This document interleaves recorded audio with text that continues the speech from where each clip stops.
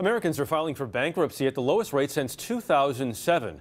But tens of thousands of people are still being haunted by something called zombie debt. Here to discuss is CBS News business analyst Jill Schlesinger.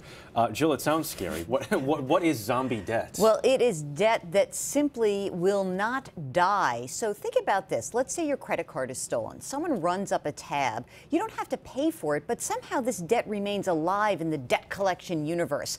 Or in a bankruptcy, a judge can release you from paying the debt, but some of those debts are coming back and haunting people years later, showing up at debt collection agencies and on their credit reports. So why is this happening?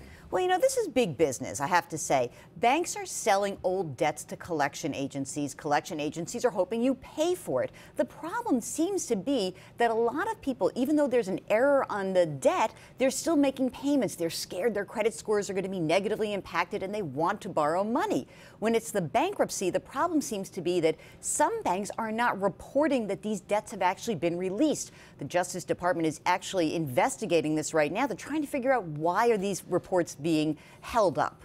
So if you have zombie debt on your credit report, how do you get rid of it? Under federal law, you have the right to force a collector to prove that you owe that debt. If it's a bankruptcy, you should contact your attorney to try to fix the problem. If it goes on too long, do talk to the Consumer Protection Financial Bureau and report that mistake. Jill, thanks very much. Thank you.